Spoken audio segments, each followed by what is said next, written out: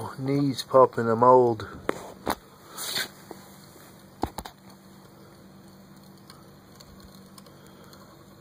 Just playing with my Tesla egg of Bedini Columbus.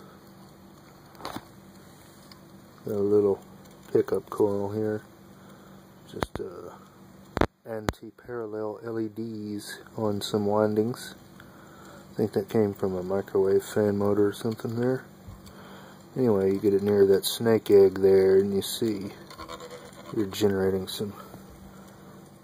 These are powered by the back EMF from the Bedini circuit. Anyway, this is nothing new or original, not even my idea at all. I've seen lid motor do this with, I think he did it with a AA battery. Anyway, here's the circuit.